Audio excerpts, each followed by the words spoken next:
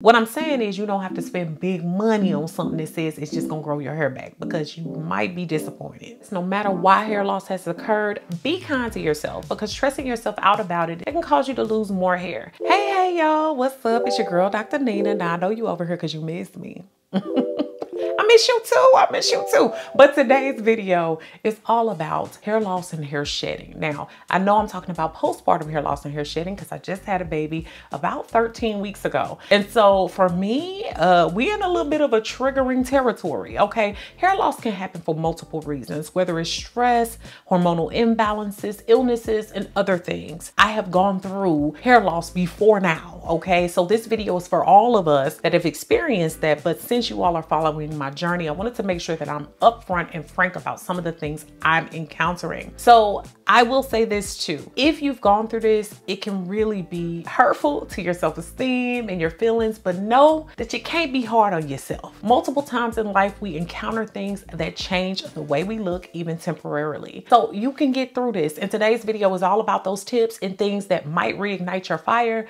for figuring out what you can do for your own hair and your own journey. All right. And I want to hear from y'all. My community is who holds me up. Y'all amazing. Y'all my family. So let me know down in the comments some of the things you've encountered with hair loss. Even if it's not postpartum, what are some of the things that you've done? What are some of the videos you want to see from me in the future? Okay. And you know what? You know, I'm going to tell you, if you feel like there is a health related issue behind your hair loss that has not been identified, you need to contact your doctor and or your dermatologist. And y'all know, I tell you all the time, I'm not Jesus and I did not raise Lazarus from the dead. Okay. So today I'm not giving you no miracles, but I'm definitely going to get us on the road to making sure that we take our own journey seriously and figure out this hair loss thing together. We're also going to make sure that we dive into the nutrition, different tools that I'm using, as well as hair products that can help you on your journey as well. And in the meantime, also all the items that I mentioned today can be found down below in the description box. Let's get into this.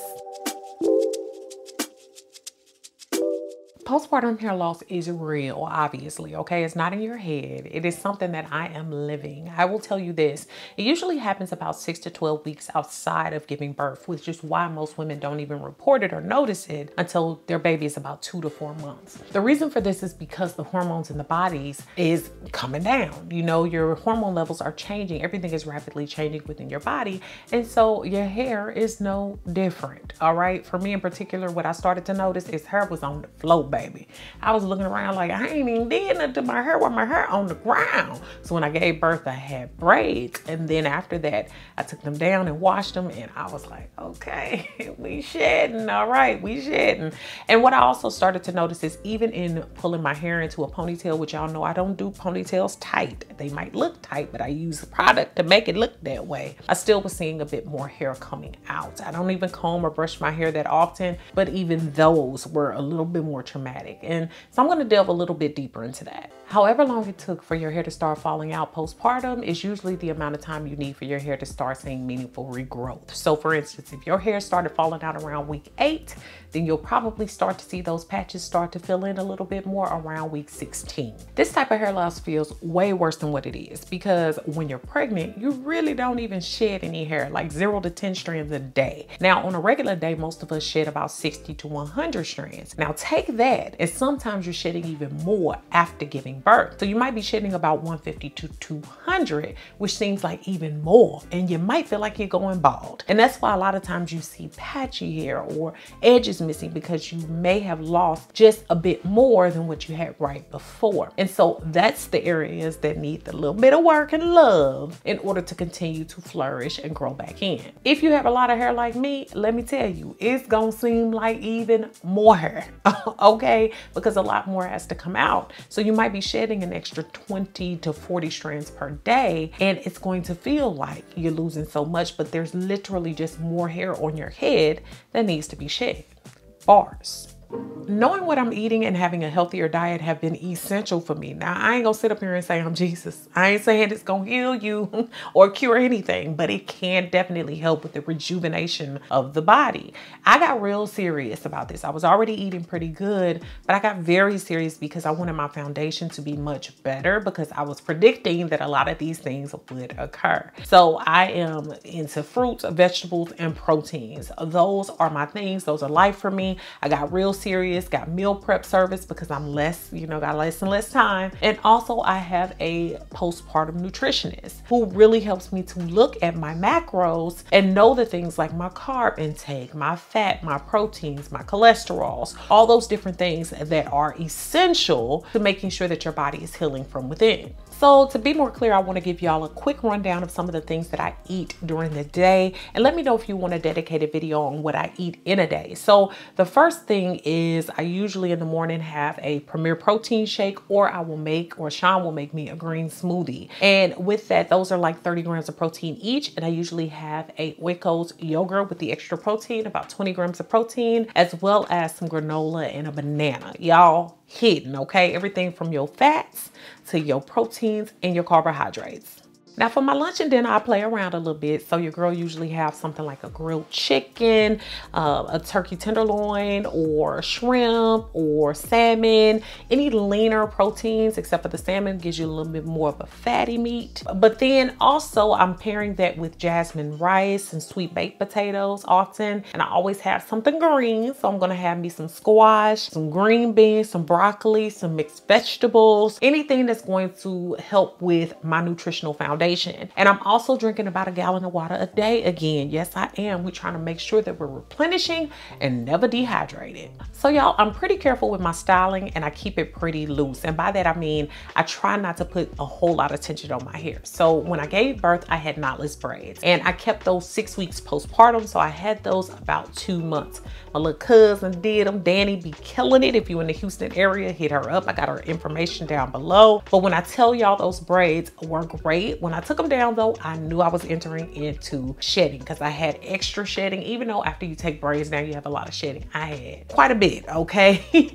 Then beyond that, I went in and started to do my normal styles. I usually do buns or my 2 buns or something low profile. Now, these might look like they have a lot of tension, but they do not. I usually style with satin scrunchies or those protected hair wraps that really do make things look tighter. And especially my stylers like the Magic Fingers Studio hair gel and edge controllers. I like to make sure that I use those so that it makes the look a little bit more, tight looking, but it's not. I also like to make sure that I'm styling minimally overall, even though that ain't gonna save your hair either. If it's gonna shed, it's gonna shed, but I don't want to cause other hairs to get caught up in the fire and come out as well. I also try to make sure that I'm keeping my use of tools minimal. So I use like a wide tooth comb or my brush with the best brush in order to detangle my hair, and only when it is wet and has conditioner in it, not a heavier one. I also like to make sure that I am using my satin scarves or my silk scarves as well as my pillowcases. You cannot play around. You should basically be able to slide out the bed. We ain't trying to cause no friction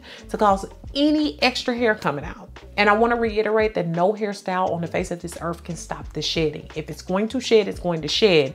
You just want to make sure that you're protecting the hair underneath and giving your hair a fighting chance to grow back. And while I do get color retouches only about 4 times a year, so usually every 3 to 4 months or so, I usually will stay away from them if I'm seeing additional shedding. So I just usually go in to try to make sure that I'm checking and assessing the health of my hair and get the ends clipped. But if my hair is okay, then I will go through the things that I like to get done. But for now, we just trying to keep it real, real basic.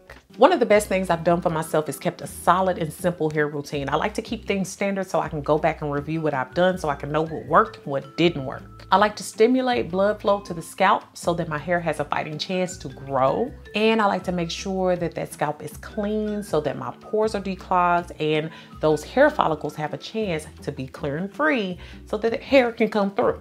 Massaging those thinning spots is one of the best things that you can do because it's one of the most natural things you can do. And also, I also feel that when I'm massaging, I feel that my skin is doing well or doing much better underneath. It also helps me to make sure that I'm unclogging those pores that are on my scalp and that my hair doesn't have the chance to just set and settle and prevent growth. So my fingers have been the best thing for this. But look, if you have a hard time really remembering to massage your scalp and you need some incentives, baby, this silicone little thing here hair. I'm sure y'all have seen other people use them before. You've even seen me use them. The shampoo brush or just massager brush works amazingly, okay? It has a low, medium, and high setting. Hold on, don't give me the line. It just got a low and a high setting, okay? Don't get one and be like, she said it had.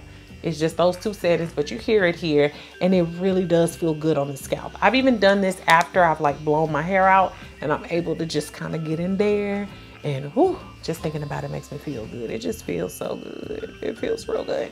So one of these is really good, especially for those of us that have a hard time remembering to just do it on our own. Just keeping this even in your shower is a good idea so that you can remember to massage your scalp. Y'all, I am so focused on shampooing with gentle products and cleansing that scalp because that's where it's at. So one of my favorites right now is the Redken All Soft. I know y'all have probably seen this. I know you've seen it on my channel before, but I love this because it's a shampoo that seems to do some detangling, okay? I love how it leaves my scalp feeling and also my overall hair, and it's not heavy and it's not weighing it down. You won't get a whole ton of suds if you're not using a whole lot, but it definitely gets you clean. Another one that I love, and it's a detoxing shampoo, is the Way, and y'all have seen me talk about this one a lot. This is the detoxing shampoo, all hair types that it's for, but the ACV in it is so amazing. And when I do this to my scalp, when I use it on my scalp, it just feels so good. What I'm trying to prevent though is drying out my scalp and my hair, because you know, as hair comes out, it moves down the hair shaft, and if your hair is dry, it's gonna be snapping off, okay, like potato chips, and I don't have time for that. So the two conditioners I've been using, so remember I said no products that are super heavy right now because I'm not trying to weigh the hair down or pull it out even further. So I like the Way medium hair conditioner. So this one is not their super heavy one. This one is the one that's in between. It coats the hair enough, but without pulling the hair down or pulling it out. So I do like this one as well to follow my shampoos. And then also the Redken All Soft Conditioner, which clearly I'm trying to hold on to every last little bit of this thing, okay? But this conditioner is really, really good. A lot of times what I'll do is I'll add some almond oil or jojoba oil to it, and it just leaves my hair feeling good and smooth. Some of the treatments I'm using right now, because I'm staying away from super harsh or heavy hair masks, but lighter ones are okay. I have the Olaplexes here, and y'all know they have a bond maintenance conditioner, which I actually like. I've always liked this one. It helps with the bonds of the hair. And then they also have the Olaplex, and that one's the number 5. But then I also use the Olaplex number 8. And a lot of people that have color treated hair or things like that will swear by these, but I also thought that these were wonderful when I just had my black and natural hair colored hair. I like this Olaplex number 8. This is the Bond Intense Moisture Mask, and this moisturizes the hair. What I find is my hair feels so much smoother, and it also just feels like it's not stripped. It helps to replenish that moisture, which is something that you need when your hair's going through a shedding phase. Another mask that I like is It's a 10. I also like their leave-in, but It's a 10 has a miracle mask, and they also have a leave-in conditioner. Both of them leave my hair feeling amazing, just smooth and good. Look, another thing about a lot of these products is while you might see the price for some of them is a little bit higher, you don't use as much product, and the product usually does not just sit on top of my hair. It penetrates, and I absolutely adore it. I think it also makes my hair just, I don't know, it just makes it feel rejuvenated. It makes me feel like I'm doing something good for it. When I feel good, I do good and I look good, okay? So I also love, as an after wash treatment, I love the Not On My Watch. I love Jackie's products. They are very affordable, but also work pretty well. I can say this one is great. And I looked up on this one at Burlington for $9.99 for all of this, but this one is a detangler. So it acts as almost a leave-in, but you use it as a detangler. And I tend to use that and still use a leave-in. The leave-in that I've been using nowadays that is simple and easy is the Mael Pomegranate and Honey Leave-In Conditioner. It's moisturizing curl primer and detangler for thick, curly type 4 hair. What I find with this one too is it just adds a little pizzazz to my hair. It's plain and simple, no jazz to it. It basically just makes sure that my hair is detangled and not falling out of my head. And it also leaves it moisturized, especially if I'm going to do a wash and go or add gel or additional products. So I like that. And as far as dry massaging my scalp, I also love the Sunny Isles Jamaican Black Castor Oil. I also have another type castor oil, but this one is one that I love to use. The Sunny Isles brand is amazing. amazing. I have other things by them. Plain and simple, to the point, but their Jamaican black castor oil is thick and rich, but not so thick that it weighs down the hair. I do love this. I've even used this in my eyebrows and my eyelashes, and it works really well as a great protector. So that's the Jamaican black castor oil. Other than that, y'all have seen my other tools, like my wide tooth combs, my brushes. Those types of things have all stayed the same. I do blow dry from time to time with my Rev Air, which is low tension, and you can use cool air in order to dry the hair just like you used hot air. And I absolutely love those, or my little grandma curlers that I can sleep in overnight. But otherwise, mama keeping it real simple when it comes to the hair care. And all of these products are linked down below for you. So I want to be 100% honest out here. There's no one product that you can pick up that's just going to grow all your hair back and do the things that a lot of these products be saying they doing. A lot of these serums and oils, a lot of that is BS. While there are properties within them that work very well, a lot of it has to do with the physical things that you're doing to your hair. So if you're massaging your scalp and getting that blood circulating and all of that, you're going to see results with that. So even if it is a great product, it's going to work really well. But let's say it's a crappy product. And y'all know Amazon reviews and other reviews be having it. A lot of people will talk about how much growth they experienced. So let's say you buy a serum 2 weeks after your hair starts falling out, but then you spend 4 weeks rubbing it in, giving yourselves regular massages, and then your hair starts growing back right on schedule. Is it that product, or is it the process, or is it both? I think making sure that you're doing a bit of both is really going to be helpful. It's been helpful for me. Let me say, all oils and serums are not bad. That's not what I'm saying. If it smells good, you like it, and it's not clogging your pores, go for it, especially if it gets you to massaging your scalp. What I'm saying is you don't have to spend big money on something that says it's just gonna grow your hair back, because you might be disappointed. Also, through this process, no matter why hair loss has occurred, be kind to yourself, because stressing yourself out about it is actually counterproductive. It can cause you to lose more hair. And also, our bodies are made to do certain things. And a lot of times this is letting you know that certain things are changing within your body. Even if it's not postpartum, there might be some stressors or some hormone levels that are out of balance or out of whack that we need to pay attention to. So be kind to yourself in those situations and don't think so negatively about it. Just figure out things that are going to work for you. Take it like me as a new journey. And if all else fails, consider mixing it up. And by that I mean, maybe go for a new haircut. You know, I am preparing myself that maybe one day we might be changing it up a little bit. You know, cutting your hair can give you a new view of your hair, make it appear thicker as well.